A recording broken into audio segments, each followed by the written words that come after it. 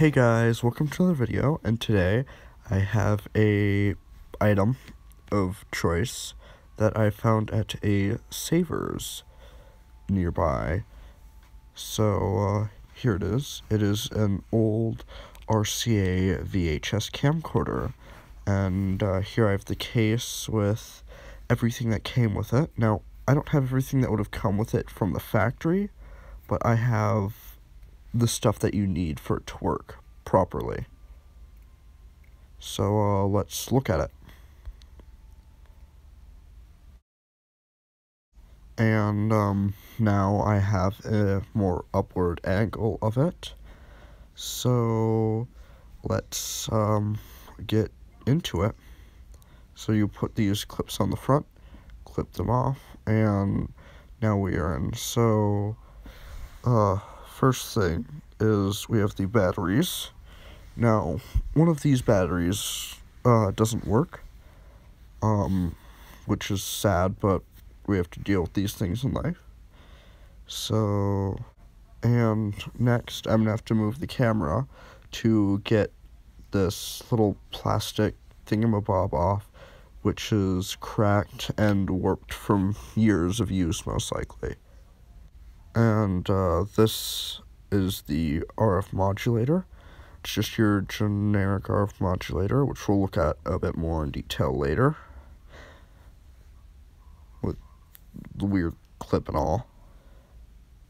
So set that over there, and here is the battery charger with its numbers and stuff.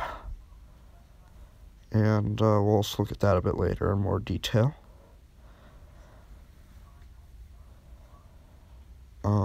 So I'll move that back so I can get the camera out. There it is. It's really hefty, and underneath it sits a VHS, which is just a generic Kodak VHS, because that's what I had lying around. So let's move all this stuff and get it in a better position to talk a bit more about it. So we'll move the camera, and let's look at the batteries first. So they're also quite hefty with the information and everything, and in the little clips are the contacts to contact the camera contacts so you can use it, and there's this metal plate on the front to contact with the charger, because that uses a different negative for whatever reason. This is the dead battery, sadly, which just is gonna sit around unless anyone knows how to repair one of these, but if not, I'll leave that as is. So let's move those into a better position. Stacking them on top seems more space saving. So this is the charger and multi-use power brick. So that also has a contact underneath the one clip and the metal thing. It has this, which I'll talk a bit about in just a few seconds here. There's information, power and charge indicator lamp, and here's the other side. Now, that piece of plastic goes to that other one, so that you can't charge the battery and use the camera at the same time, thus overloading it. There's more information on there. And it also has little contacts because, you know, to go in the camera. And we have this little DC barrel thing. So if you have a harness cable, it's just a barrel-to-barrel jack, you can plug it into the back of the camera directly like that. Here's our generic little RF switch box with the little plugs and a little slider. There's information and a screw. I will not be opening this anytime soon because it works. And there's a halfway decent cable, and there's the very strange plug. Don't know why they went with that shape, but let it slide. Just my generic VHS tape.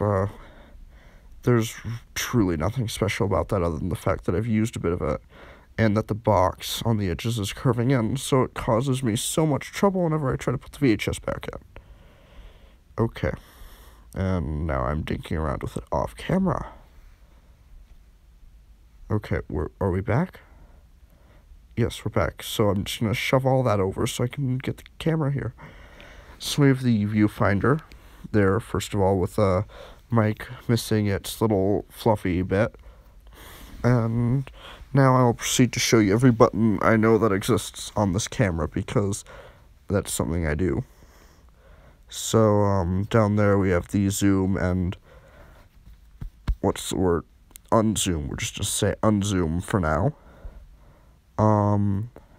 There's the lens and the lens cap with the zoom and focus, and it has autofocus, of course, because 90s. Shutter button, auto iris, fade, color, manual or auto. Then we have all these little buttons on the side because we need a million buttons on our devices, and a self-timer, of course, with all the clock settings and everything, because millions of buttons. Hoorah! There's that little plug for the barrel and a CR2025 battery compartment, the strange video plug, as well as the barrel hookup or whatnot, and this, that, and little battery holder so your battery doesn't go flying. Up here we have the power button, the camera or playback, the eject, then all these little buttons that are required for the playback, because some people's first camera was their first VCR as well, because, yes. Now, underneath it, we have, to adjust, we have a microphone mix, I don't know what that does, speaker, and AV in for cables that I don't have. Hurrah! There's our little record button, last button I could find. And then our VHS door with a window in it. Hurrah! Windows. Awesome. Then there's the battery, and I'm just going to show you what that's going to look like on there. And let's cut to it with the, whatchamacallit, RF modulator with its hefty self. And now let's spin this around, and it ejects whether you have it turned on or off, which is nice. Here's what it would look like putting a VHS tape inside of it. And we're going to shut the VHS door. Just proceed to click eject once more. And it just pops out like that, nice and simple, as I try to grab the VHS tape, grab it out, and shut it. And here's what the RF modulator would look like if I were to plug it in. Just click it in like that. And yeah, it just sticks out, so if you were to get the right cables, you could use that properly. So that's everything that I have with this camera, other than the manual, but I'm not going to grab the manual out right now. I believe that's it for this right now, and I'll proceed to showing you some video that I've recorded onto it. So here's some video I recorded walking outside. And I hope you can hear the audio, well, halfway decently, as I run across the street trying not to get hit by a car.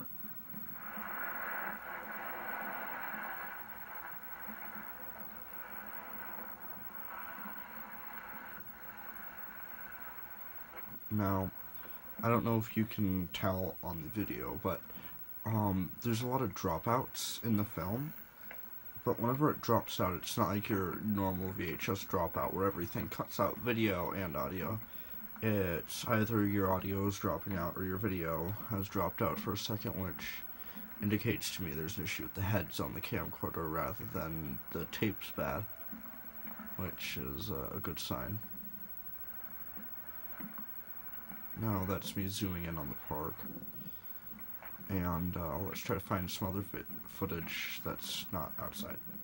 Now here's an artifact of recording over a used tape already, but I find this funny. So Mario jumps through and it cuts to me playing keyboard. Now here's some video I took of my cat. So this is inside a room that isn't lit at all. This is just all sunlight. So, the room looks reasonably lit, but it's a lot better lit when you're actually in the room. So,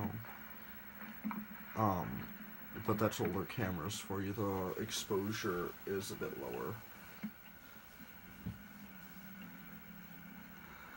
But it did a pretty good job at capturing the brightness in the room.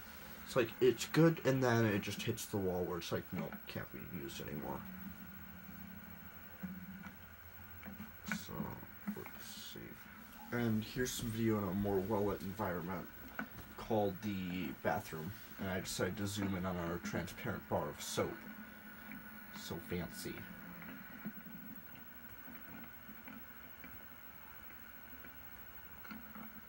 And okay, great, I did that. Well, that's pretty much for a video review of this. Bye now.